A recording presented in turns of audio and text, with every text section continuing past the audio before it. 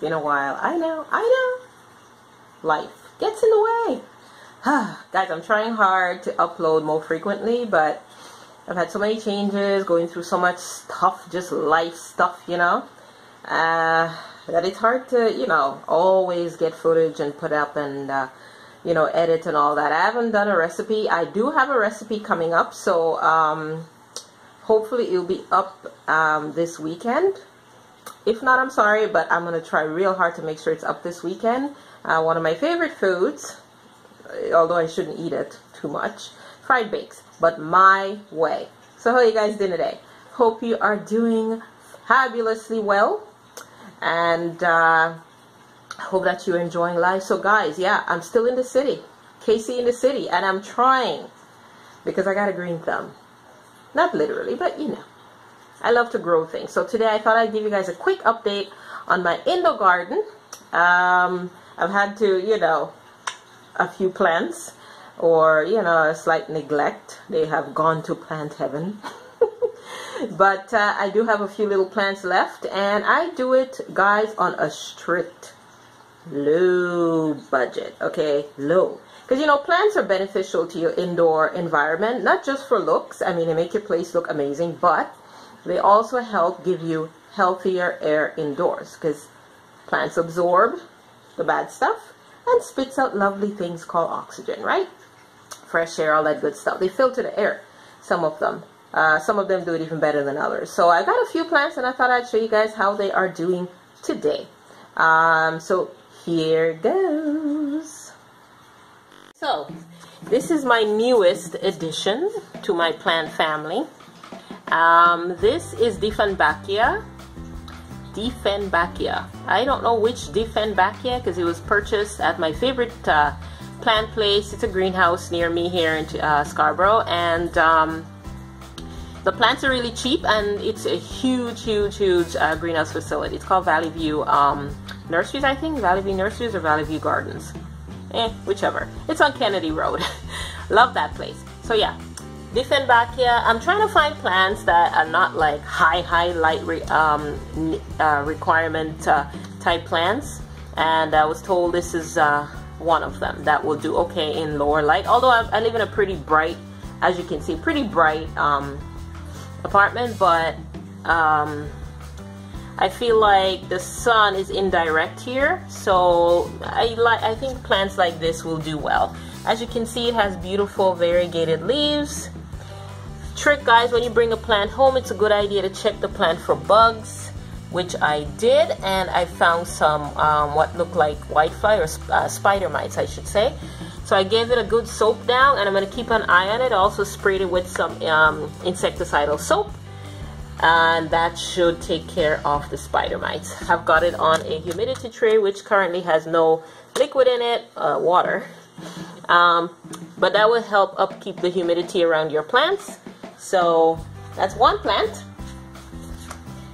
I used to have some orchids here, but some sort of bacteria, whatever, fungus took over the orchid and spread to another one, so they were lost. But still got my poor little banana plant, which has somehow made it through the very hot summer despite my occasional total neglect.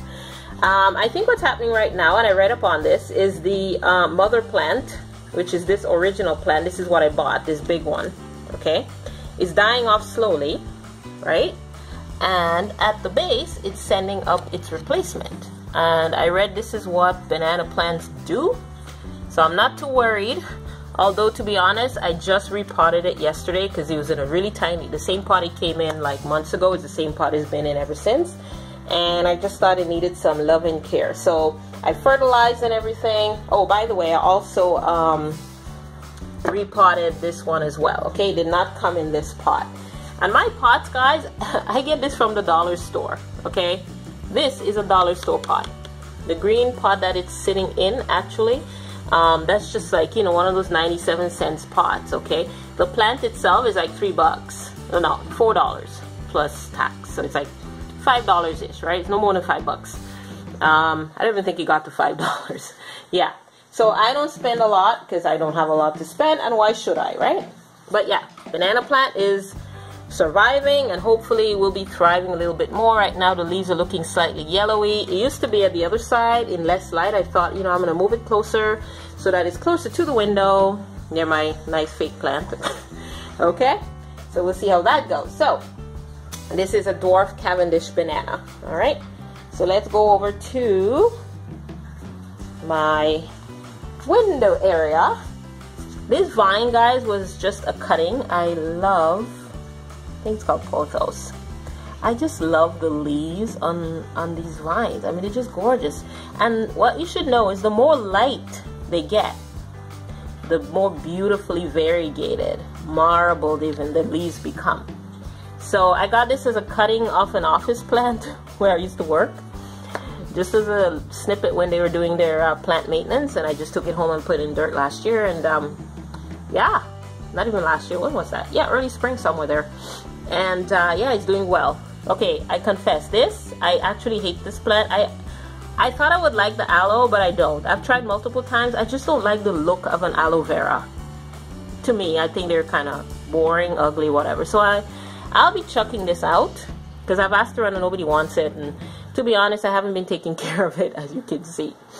Anyway, my passion though have always been, and probably always will be, orchids, guys. I have yet to meet an orchid that I could resist, even the weird ones, right? But I do have some phalaenopsis type orchids, or moth orchids as some people know them, right? This one I got for like $3 in a clearance department of a local grocery store. So it's gonna be a while before this one does anything, but I'll be taking out of this pot, which I did place it in when I bought it, because I washed it, changed it, everything when I brought it home. And it's a good idea to repot things when you bring it into your home, because, you know, like I said, you got to keep an ie out for bugs and diseases and stuff, and one way to check on that is to repot the plant, unless it's in full bloom and you really don't want to lose your blooms.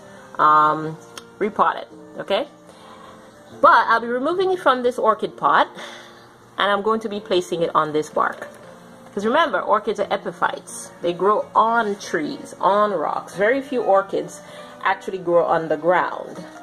So these guys grow on trees in nature, right?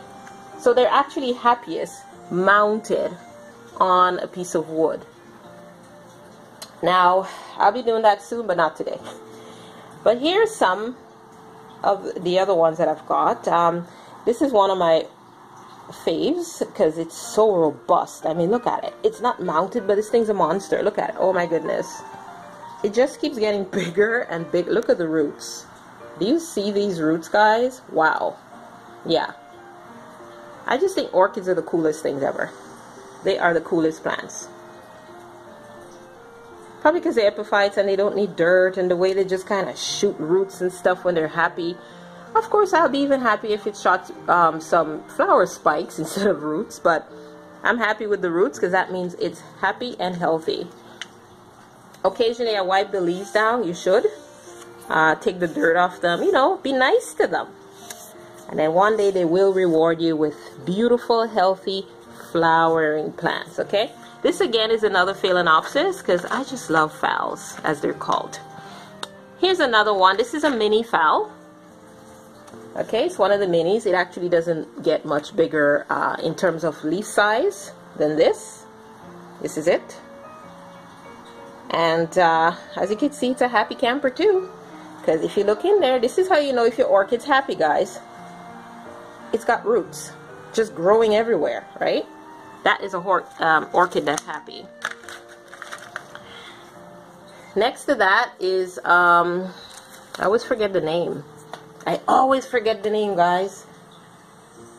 I'm trying to remember now, I still can't. Anyway, I love this plant.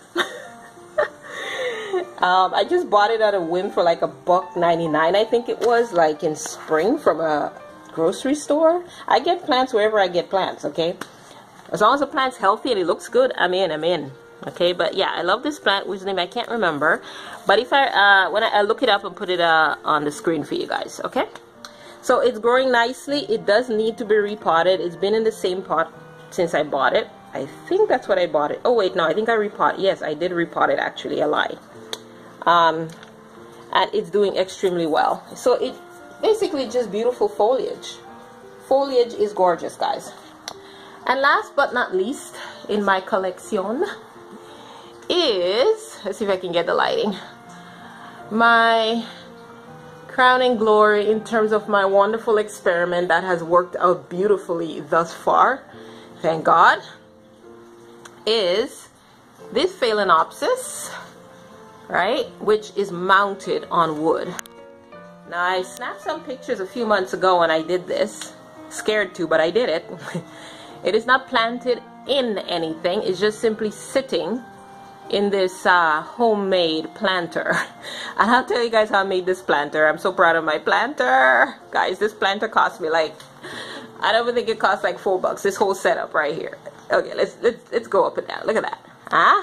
Drilled a hole in the ceiling, you know, put some hooks with some fake diamond beads, you know, and then some beautiful garden twine. Oh yes, yes, from the dollar store. And then I got me a, you know, basket for pencils and things. And I glued garden twine onto it, guys, with some glue. And this is how I created this masterpiece, which looks very fancy. And I'm actually probably going to be adding something along the edge, okay? I haven't decided what yet, whether I'm going to do like maybe these beautiful glass crystal type beads that I have. Anyway, I'm almost out of space, so I gotta hurry it up here with this quick update. But yeah, this basket, I have some photos on my Instagram, you can check that out. Yeah, so it's basically a simple dollar and change plastic basket, if you can see underneath there. And I might put something on the bottom to decorate it, because when you're sitting in this lovely chair right over here, right, you can actually see underneath. So I don't know, I might put stuff there or just leave it as is, because it's so pretty and simple. Yeah, and a roll of garden twine and a bottle of glue, all from the dollar store for like $4 total. Okay, that's what this entire setup cost. Okay, and